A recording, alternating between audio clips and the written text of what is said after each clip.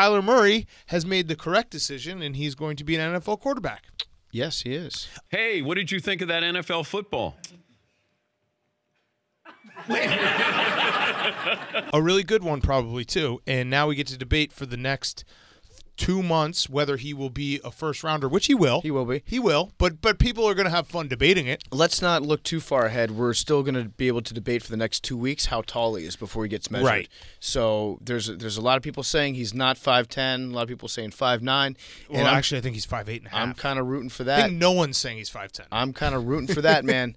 I mean, he will be carrying the flag for us 5'9" guys. Grow some hair and then puff it up. The thing they're not talking about with him, though, he has tall shoulders. Oh. So when he throws, it's like an extra inch. He does have tall shoulders. An absolute cannon of an arm. So I think he'll be fine.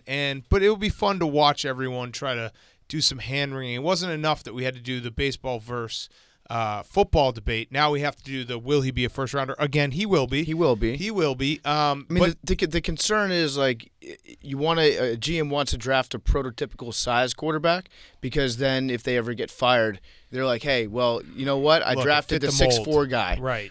Because they're saying, oh, he's going to get his passes knocked down. But I submit that getting your passes batted at the line of scrimmage is better because some of those balls would have turned into interceptions. True. So Brock Osweiler throws a lot of balls that don't get tipped. And he trips over himself. That's why he throws so many interceptions. Kyler Murray will not trip over himself. That's a fact. He is lower to the ground. And then the A's, poor A's, they're doing this thing where they think they can still make him not a football player. It's very sad. Look, baseball's great. Americans' pastime. But if you have the choice of being an NFL quarterback or an outfielder, maybe an outfielder for the Oakland A's, it's not really a choice. That's good. And it's like it's the national brand of being a national hero versus being maybe at your absolute peak. Like, look at Mike Trout. Okay. Who? Well, yeah, Brock Osweiler has probably more. You probably well, that's a bad example because he's taller. Yeah, but stands out. Starting quarterbacks in the NFL are the top. They're apex predators in the sports world. Especially if there are ducks involved. Right. And you just shoot all of them and kill them. Shingle your fucking your shed with a bunch of ducks. By the way, Trout was in that picture too. Yeah, he was. I didn't even realize it. I had no idea. I was just like, hey, here's Carson Wentz and a bunch of fans that went duck shooting together. Here's Carson Wentz, and he just sided his entire house with ducks. It's going to be weird if Kyler Murray does go to the Cardinals because there's that thing like he signed with Cliff Kingsbury's agent. Stay woke. And no two players and coaches in the history of the NFL have had the same agent before. Like it's weird. It's something that doesn't happen. Who knows?